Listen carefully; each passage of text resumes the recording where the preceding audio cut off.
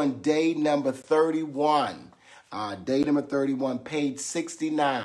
And we're talking about lust today. Yes. And our subject is the L words. I know they had a show on HBO called The L Word. They were talking about lesbians. But we're not talking about lesbians today. We're talking about other L words. And you got to find out what those L words are today.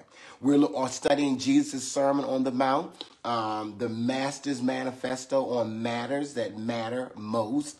And we're looking at the book, Jesus, the Heart of the Matter. You can find it on Amazon or on our website, Dr. Pulley, D-O-C-T-O-R, Pulley, P-U-L-L-E-Y, .com, or if you want to send me an email at Gmail, you can find us on Instagram, on Twitter. All that is Dr. Pulley. If you desire to watch these messages without any commercials, you can subscribe to our YouTube channel, and that's also Dr. Pulley. All of it's Dr. Pulley, one brand. All right, so we're on day number 31, page 69, and we're talking about lust. Matthew chapter 5 and verse number 28. But I say unto you, that whoever looks on a woman to lust after her has committed adultery with her already in his heart. He didn't say you already did it in your body. He said you did it in your heart.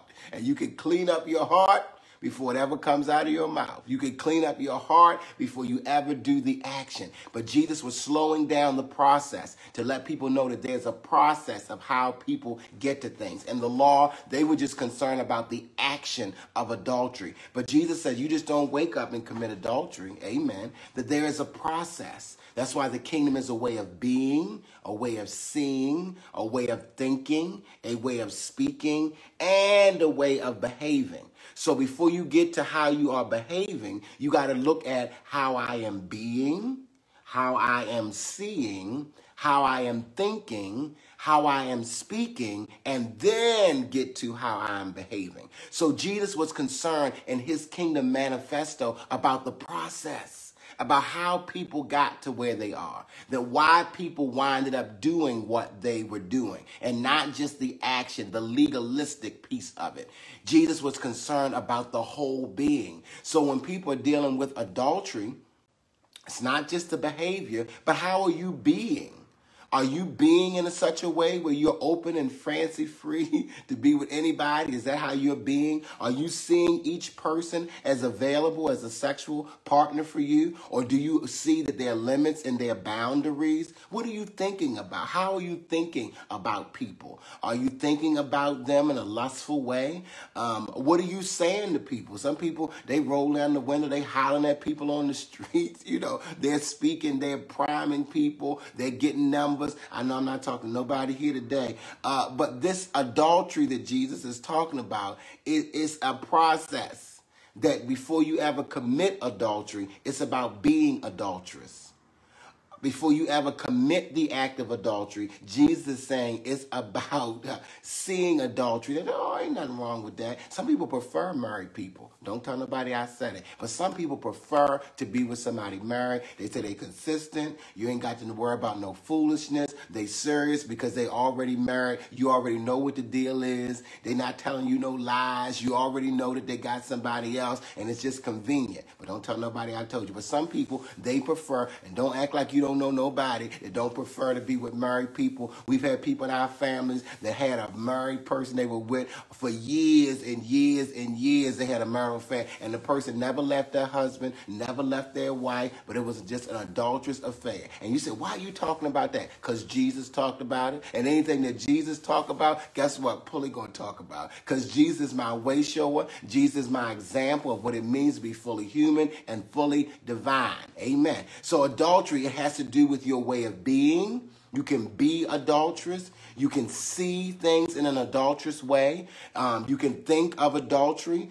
You can also speak adulterous, and then you get to the adulterous behavior. So Jesus was into the heart of the matter and not just the legalistic behavior like the scribes and the Pharisees. Jesus was really into what was going on in your heart. And Jesus was saying if you can stop it at the being and the seeing level, then you don't have to get to the behavior. If you can stop it at the thinking and the speaking level, will, then you don't have to actually get to the behavior. Give me a thumbs up, give me a high five, give me a heart if you see this fivefold process: a way of being, a way of seeing, a way of thinking, a way of speaking, and a way of behaving. Amen. Jesus was into the heart of the matter. So we're going to deal with some L words today.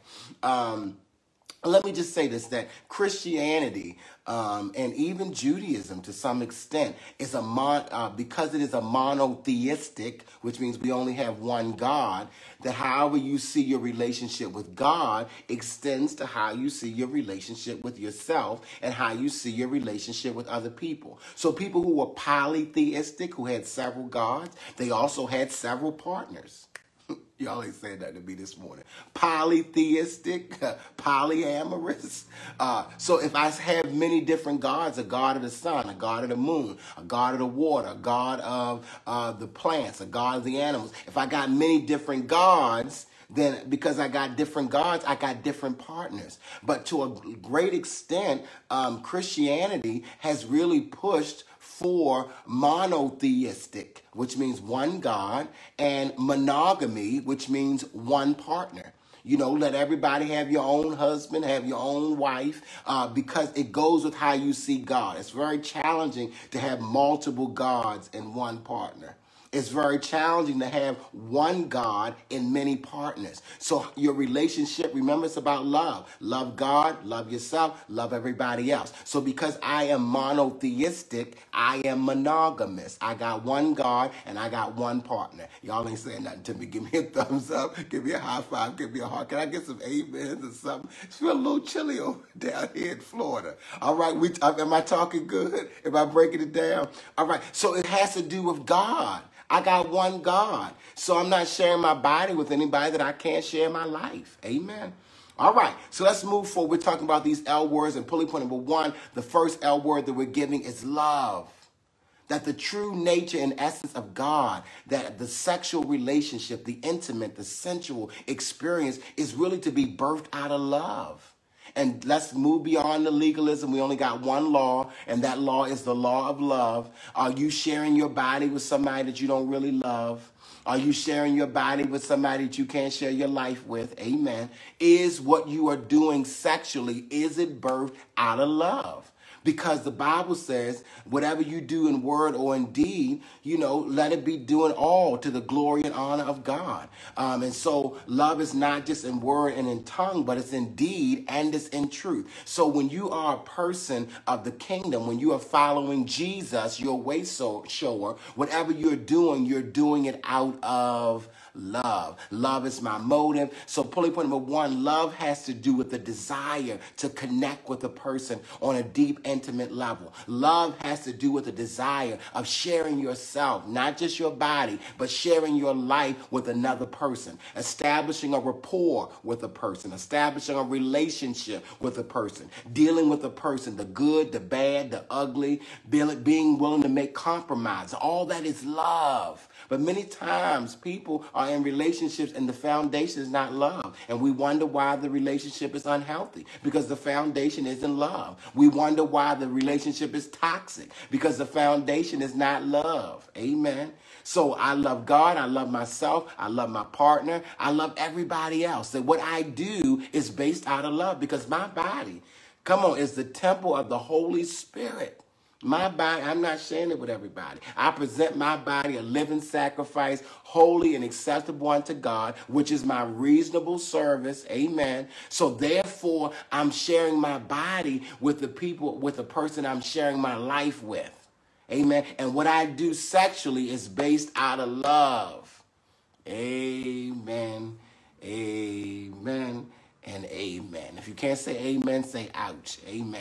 So we got to start with love. We're not starting with right and wrong and legalism and what, you know, you're going to hell and this ain't right. Let's just start with love. That love is the intention behind every action that I have. Love is my motive. Love is my intention. Love guides my every decision. Love guides my every behavior. Love is the guide. So why is love the guide for everything else? And then when it comes to sex, then something else is the guide. Amen. That's just my first L word. And my first L word is love. That when you start with love, everything else flows in divine right order. Because God is love. He that loveth not knoweth not God, for God is love. She that loveth not knoweth not God, for God is love. Is love the intention?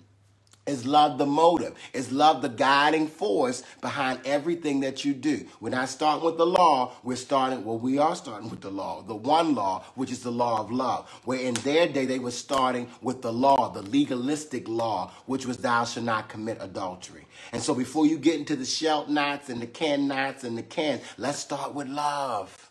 Give me a thumbs up, give me a high five, give me a heart. If you have the intention for love to be the motive behind everything you do, even sexually, even sensually, it's coming out of love. And if it's not birthed out of love, I ain't doing it. Amen. All right, pulley point number 2, I got another L word for you, is lust. Sometimes it's not coming out of love. It's coming out of lust. Now, love is the desire, the idea and divine mind of universal oneness, where you see your oneness with that person. And because you see your oneness with that person, then you desire to connect with them on a deeper, physical, intimate level. You see yourself one with them spiritually, mentally, emotionally, and then you bring it to a physical level. That's love, a desire to connect and to be one with another person. Pulley point number 2, lust has to do with unlawful desire. And we call unlawful desire wants, which means that just because you desire or want to connect with somebody doesn't mean that that person is available for a connection. And so lust has to do with an unlawful, which means anytime I'm desiring someone or wanting someone and it's not coming out of love, the other place that it comes from is lust. Is it lust or is it love?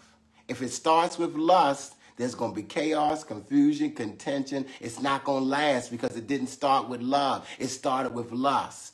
It says, now abide faith, hope, and charity. But the greatest of these is charity. The greatest of these is love. And so if it doesn't start with love, love is not going to be in the middle and love is not going to be at the end. But often we start with lust and try to turn it into love. But the Alpha is the Omega. How things began is often how they end. So lust means an unlawful desire or a want. I want you. Amen. You know, it's that eros. I want you, but it's an unlawful desire. Unlawful because Jesus talking about adultery. It's unlawful because you with somebody else. You married to somebody else. You committed to somebody else. It's unlawful because it's coming out of lust, and you are not available to build a life together. You're not available to build love together. So you're not I don't want to share my life with you, and you don't want to share your life with me. That's unlawful. It's not coming out of the law of love. It's coming out of lust. It's coming out of just a human need. It's coming out of a lower level consciousness. It's coming out of the valley. It's coming out of the plain. It's not coming out of the mountain. Many times we desire mountaintop relationships with people, but the alpha of how that relationship started and what it's based on is on the valley. It's on lust. Amen. It's not based on love. So if you desire a mountaintop relationship, if you desire this loving relationship, then the motive and the attention, the foundation of it has to be love. If it's lust, it's not going to last. That's right, I said it. If it's lust, it's not going to last. I'm going to say it one more time, because you stop lusting after them and you start lusting after somebody else. They stop lusting after you and they start lusting after somebody else. Amen. If it's based on lust, and that's why Pulley said it at 6:52 in the morning, if it's based on lust, it's not going to last. Life has challenges, ups and downs and storms, you know, and things that happen. And lust, it peters out. Yes. But love lasts. Love is forever. And so love is what lasts. Lust doesn't last. If your relationship is based on lust, it doesn't last. And that's why I gave you another L word, last. All right? We just full of L words today. The law, which is love. Amen. Pulley point number 1 is love. Love is the foundation for any healthy relationship.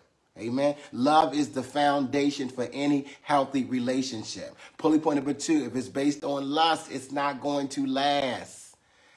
Lust doesn't last the storm of life. It says, will you be here in the morning? When it's lust, they at the border. Y'all ain't saying nothing. It says, can you stand the storm? They wrote all kind of songs about it. Were you going to be with me in the rain? No, because it wasn't based on love. It was simply based on lust. And so what Jesus says is, let's deal with our lust. Let's look at our heart.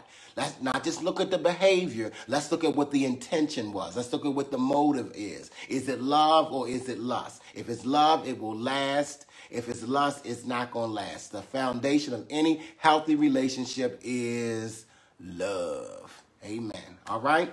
All right. So lust has to do with unlawful desire or a want.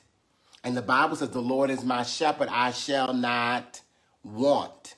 There is no want to them that fear him. So wants will keep you wanting. When you're dealing with stuff out of lust, you're never satisfied. It's never fulfilled. You're always hungry for more because it's based on lust. Lust can become insatiable. Amen. It's never enough. You're never satisfied. You're always looking for something. You're always on the prowl. You're always on the search, trying to find somebody else, trying to find something better, because that's lust. Amen, somebody. And it's time for you to deal with your lust while we're on this consecration. The Bible says all that's in the world is the lust of the eye. It looks good. The lust of the flesh. I'm craving it. And the pride of life. I want to show this person off. It says, and that's not of the Father. It's of the world. Just as the kingdom is a way of being, seeing, thinking, speaking, and behaving, in which God is the center, the world is that way of being, seeing, thinking, speaking, and behaving that leaves God out. How are you going to have love in your life and you left God out of it? How are you going to have a love that lasts and God is not the part of it? God is not the center of it.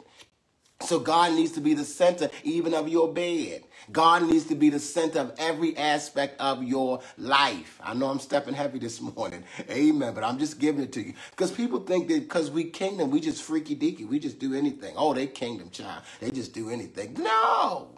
It's based on the law of love. Love gives me the freedom to do what I do, and I know it's coming from a place of love. And when it's lust, I know that it is an unlawful desire or a want. Amen. All right, and pulley point number 3. So lust means that there is no commitment. And let me just clear this up. Some people think it's adultery only if based on the other person is married. Well, I'm not married. They married. So they're the ones committing adultery. I'm not committing adultery because I'm not, but you know they married. You know that you don't want to reap what you're sowing in that person's relationship. I'm going to just break it on down today. That whatever the Bible says, be not deceived, God is not mocked. Whatever you sow, that's what you also going to reap. If you are sowing in infidelity, unfaithfulness, and lies, that's really what it's based on. Another L word. Lust is often based on lies, that people are lying. That's what adultery is based on. It's based on lies that you're hiding, that everybody doesn't know what's going on. Everybody hasn't agreed to what's going on, and therefore people get hurt. People are devastated. People have gotten shot and killed with this adultery. Jesus said, let's pay attention to it. All right, pulley point number 3. All right, it's lasciviousness. Lasciviousness is unbridled lust or lust that has gotten out of control. So you can have lust and say, okay, let me bring it back. Let me reel myself in and let me get back to love, which is my focus. We all have lusted after something or somebody. Amen. Everything you've done has not always been out of love. Sometimes it's been out of lust, but it's easy to rein lust in and focus back on love. To take my focus off the lust and to refocus and to realign my attention back on the love. Amen. So lust just needs to be realigned, rechanneled. Let me get myself together. This is coming out of lust. It's not coming out of love. So let me refocus. Somebody say refocus. Let me align myself with divine mind. But pulley point number 3 is lasciviousness. Yes, it's a word. Lasciviousness. Which means unbridled, uncontrollable lust. The thing about lust is if you don't bring it under control, lust will control you. Can I say it again? Lust, if it's not brought under control, that lust will control you. Control your lust before your lust controls you. And the only thing that can cause you to control your lust is going back to the law of love. Lasciviousness is unbridled, uncontrollable lust out of control, lust off the chains. So let me give you some examples of lasciviousness. When people do exhibitionist, type of stuff, when they're doing that, flashing themselves, that's lasciviousness. That's lust out of control. When people are, peeping in, watching people without their permission, voyeurism, that's lasciviousness. It's lust that has gotten out of control. When people are molesting children, lasciviousness, lust is out of control. When people are, abusing the elderly and those who are mentally challenged, that is lasciviousness, lust that has gotten out of control. It's lasciviousness. So there are rape and incest. All of those things are lasciviousness, that the lust has gotten out of control. And so bring the lust under control when you notice it. Come back to love, because it's not based on love. It's based on lust. And so therefore that lust gets out of control and it becomes lasciviousness, and you on your phone all the time effectively, and you're not paying attention to your relationship because there's lasciviousness. You are addicted to porn. You are prostitutes. Come on. They don't call them prostitutes anymore. They call them not social workers. They call them sex workers now. Like social workers, sex workers. I grew up old school. They call them prostitutes.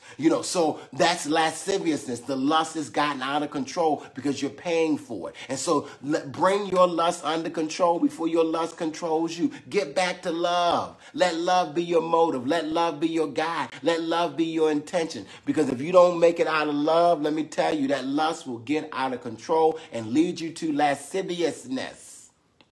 All right, which is mean lust out of control, off the chains, lust on 100.